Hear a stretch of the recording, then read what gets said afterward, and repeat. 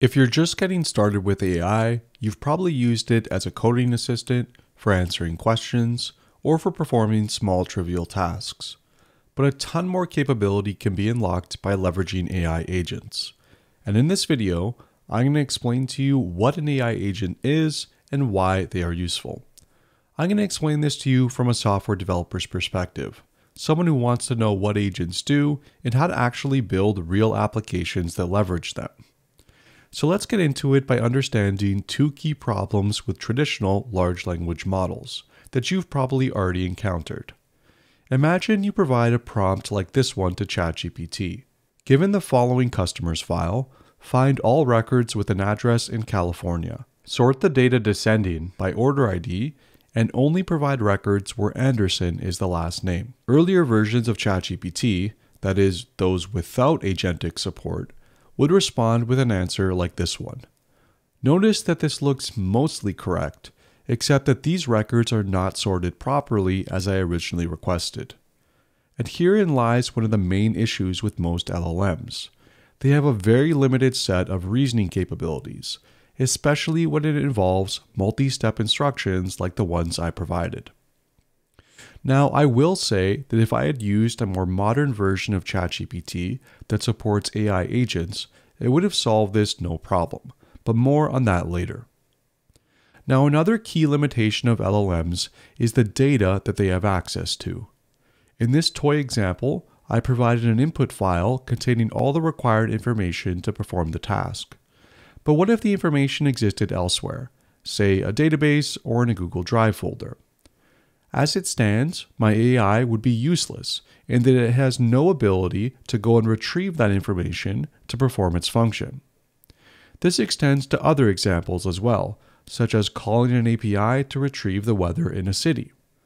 There's an infinite number of examples where what we want our AI to do requires information about or the ability to interact with the outside world.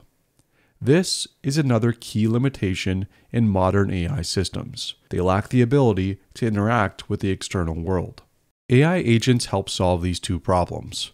They provide an AI with more advanced reasoning abilities to solve much more difficult problems and gives them access to external tools that they can call upon as needed. But before we go into how agents work, let's briefly talk about how agents came into existence in the first place.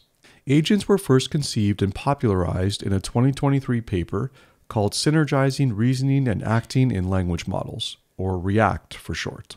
I highly recommend folks give this paper a read as it'll provide some more foundational understanding into agentic workflows, and I'll provide a link in the description section below. For those of you that want a quick summary, here it is. The authors of this paper acknowledge that traditional LLMs often struggle with prompts that require multi-step reasoning. Instead, they realize that if you ask an AI to break a prompt down into multiple steps, in other words, planning out its approach, it will come up with a much higher quality answer. The way the AI does this is through what's called a REACT or reasoning plus act loop. The loop involves taking an input and breaking it down into a multi-step plan. The model writes down what it's thinking, what it has learned so far, and what it needs to do next. For example, if I were to ask an AI to find where an author grew up, the AI might reason, I need to find an author's hometown, so I'll first search for their biography. It will then perform an action, searching for their biography in this case, before finding a result. This result is then fed back into the beginning of the loop, with the AI then analyzing the results, and if the goal of the original prompt is satisfied, it produces the final result. If the result answers the original input question, the loop is complete. Otherwise, we just go in a circle until we get our final answer. Modern AI applications like ChatGPT or Gemini have built-in agent support.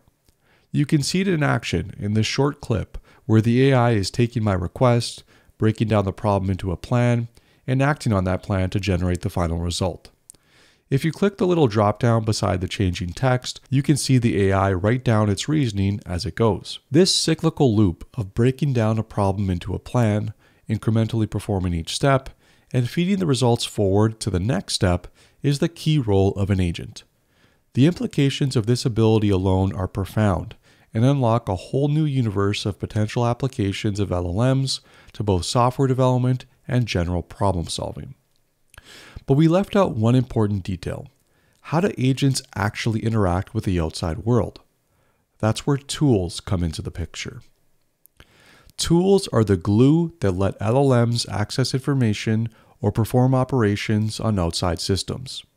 You, as the developer, specify what tools your application has access to. Using the tool's function definition and accompanying docstring of what the tool does, the LLM acquires the ability to invoke these tools if and when it finds appropriate. Think of a tool like a small piece of pre-written code that performs a certain task that an LLM can call on as needed. Let's take an example.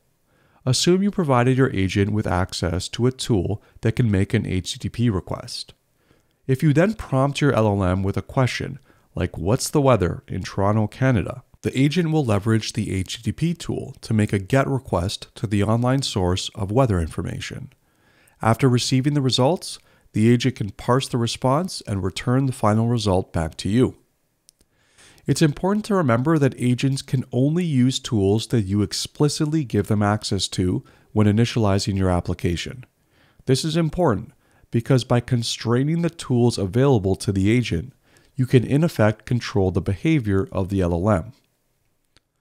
In terms of what tools are available to you, you generally have two options. First, you can use any of the existing tools that are developed by the AI community. As you can see, there's a breadth of pre-existing tools at your disposal. You can use some to perform operations on your file system, interact with your shell, perform HTTP requests, perform web searches, and much, much more. The list is constantly growing. Alternatively, all modern agentic frameworks offer you the ability to implement your own tools for custom behavior. And all it takes is a very simple annotation or decorator at the top of a function. In fact, this is exactly how all the community-built tools are developed. I developed a getCustomers function that takes in a SQL statement and returns a list of records. As you can see in the docstring comments, I'm giving detailed information of what this tool is intended to do, including what table it provides access to, the type of data contained in the records, and what the input and output are. Having detailed descriptions of what this tool does is very important because it allows the LLM to decide when it should invoke it or when it should ignore it. Now, I use the AWS Strands Agents framework to develop this tool. And as you can see, it has the @tool annotation on it. Different frameworks like LangGraph, which is another popular one, which are also used to develop agentic applications, use a very similar, if not identical, syntax. But overall, by providing you, the developer, the ability to either use existing tools or develop your own, you're giving a lot of power and flexibility to your LLM to perform different operations for your end customers. To briefly summarize, tools are the secret sauce that enables LLMs to go much beyond chatbots. Combining agents and tools are a powerful combo that enable complex reasoning abilities and the ability to actually perform necessary actions using information from the outside world. Now, we've talked about the power of agents and how tools fit into this picture, but how do we actually build applications using these features? How do we ensure that our LLM uses the agentic framework to answer questions in the first place? How do we provide our LLM with information about what tools it has available? And how do we give our LLM the ability to actually invoke these tools? The answer to these questions lies in agentic orchestration frameworks, specifically built to solve these problems. And as of today, there are two popular options to consider: AWS's Strands Agents or LangGraph. Strands Agents is, of course, developed by AWS, which means it has native integration with AWS services like Amazon Bedrock. It is much higher level compared to LangGraph. When using Strands, you give your agent access to certain tools to find the goal in the form of the input prompt and let the agentic framework and the LLM go at it to solve the problem. This makes developing prototypes and trying new approaches very simple and quick to do.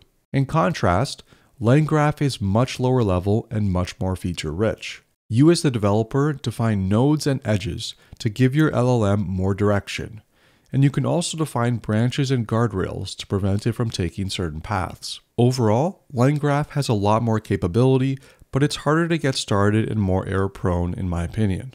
If you're just beginning with agentic frameworks, I'd suggest starting with Strands agents before giving LangGraph a shot once you're comfortable with the concepts.